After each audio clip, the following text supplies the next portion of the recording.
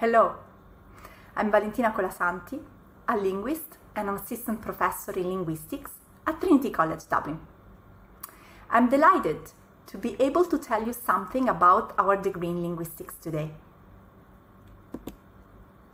Linguistics isn't a subject you learn in school. However, the work of linguists has become more and more important in people's lives.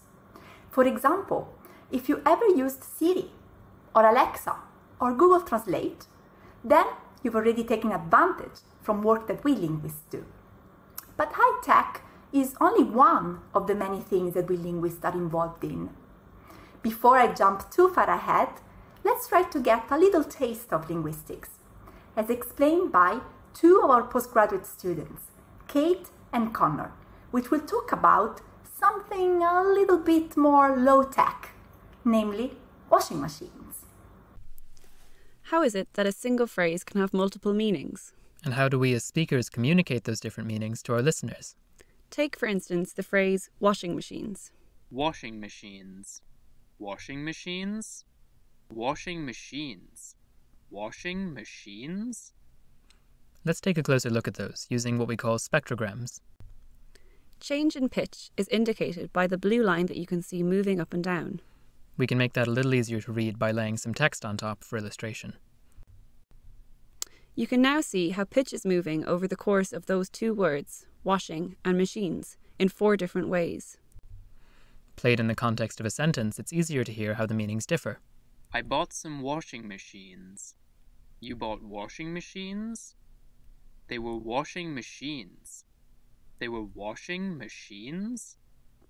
The top 2 sentences refer to machines for washing clothes, while the bottom 2 refer to the action of washing a machine. These differences are intuitive to us, they make sense, but we can go further in linguistics by identifying, quantifying, and analysing our data.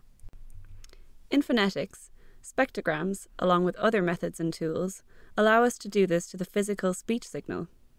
On the linguistics course, you'll learn how to read spectrograms, just like the ones we've been looking at here. Along with the speech signal, our washing machines example touches on the grammatical structure of words and phrases, and on issues of context and meaning. All of these, and more, are things you will have the opportunity to learn about on the linguistics course at Trinity. Today, I'm going to answer to 4 questions about our linguistics degree. What is linguistics? What will I study in the linguistics course at Trinity? How does linguistics fit with partner subjects? And finally, why should I study linguistics? Let's start with the first one. Language is everywhere. In books, in movies, in long conversation with a friend, in a short chat with a stranger, in snippets on the back of our pasta pack, or in our endless social media streams. Language is present throughout our lives. It's the first thing we encounter as babies, and it helps us communicate with others, which is basically what I'm trying to do right now. We can observe and study language just like any other natural phenomenon, and that's what linguistics is about. Linguists study language scientifically. In particular, we're interested in how people use language in a natural setting in the course of their day-to-day lives. We're interested in the big picture. We want to know how this unique human ability called language works in people's minds and brains. Why is it so central to our societies and cultures? What it tells us about what we share as humans, taking into consideration that language diversity and variety in the world. All these questions arise from the fact that all humans speak a spoken or a sign language.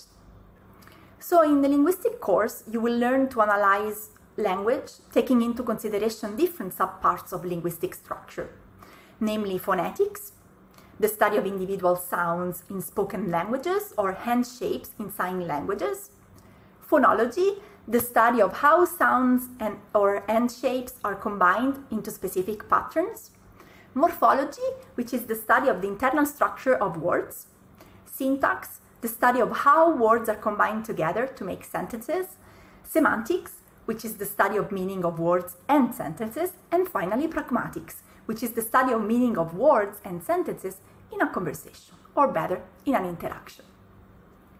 Paired with other disciplines, such as sociology or history, for example, linguistics can also help us understanding how language affects and is affected by society, how language changes across time, how it's processed by the brain, and also how we can teach and learn language more effectively, making use of knowledge of linguistic structure. To do linguistics research in all these aspects, for instance, doing a final year project in linguistics, we can observe people, ask them questions, ask them to participate in experiments, and we can work with also ancient texts, very large digital databases, recordings from the media, or we can use our own judgments as native speakers.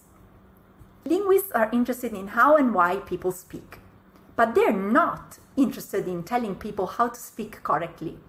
Linguists will not tell you to avoid split infinitives, or not to say like, or not to gesticulate while you're talking, which is basically what I'm doing right now. These are all facts about language that linguists describe and study objectively, without any form of disapproval. Think about it. If you were studying animals as a zoologist, you wouldn't tell primates that they laugh wrong because they don't do it the way humans do. So here at Trinity, you can study linguistics as a joint honors subject with any one of the following disciplines. You can pair it with modern languages, classical languages, computer science, philosophy, Middle Eastern, Jewish, and Islamic civilizations.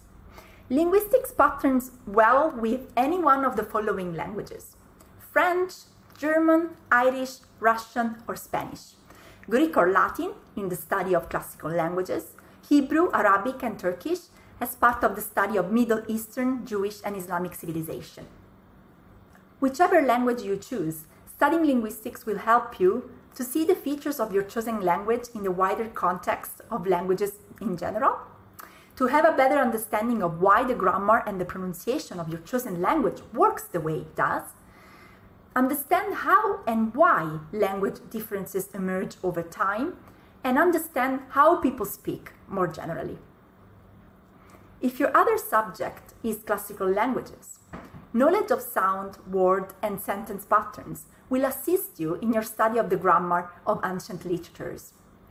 And the knowledge of the sociolinguistic phenomena of language change and language variation will help you to understand the factors which cause languages to evolve over a period of time. With Middle Eastern, Jewish, and Islamic civilization, knowledge of sociolinguistics will enhance your study of the cultures and societies of the Middle East and North Africa, while knowledge of theoretical linguistics will be of great benefit if you choose to study a Middle Eastern language, such as Hebrew, Arabic, or Turkish, whether modern or ancient. Or you can combine your passion for computers and language by studying linguistics with computer science. Both subjects require an inquisitive mind and a love for logic, reasoning, and problem solving. Linguistics and philosophy is a natural combination. Maybe you already know that philosophers were the first ones to study language in a more scientific way. Both subjects focus on understanding the mind and the reality around us. Semantics and pragmatics, for example, are branches of linguistics concerned with meaning and truth in language. These are also important concerns for philosophers, so linguists and philosophers have made important contributions to each other's disciplines. So, why should you choose linguistics? Well, linguistics explores not only language itself, but also its relationship with communication, mind, society, philosophies, education, technology, to name just a few of them. Linguistic reasoning is very challenging, but also very rewarding. Bear in mind that linguistics is at the center of major debates about the human mind. It is, in fact, considered a cognitive science. So, I hope that this has given you some insights into the field of linguistics and the linguistics course at Trinity College Dublin. If you have any queries, please get in touch with us. We'd be delighted to talk to you.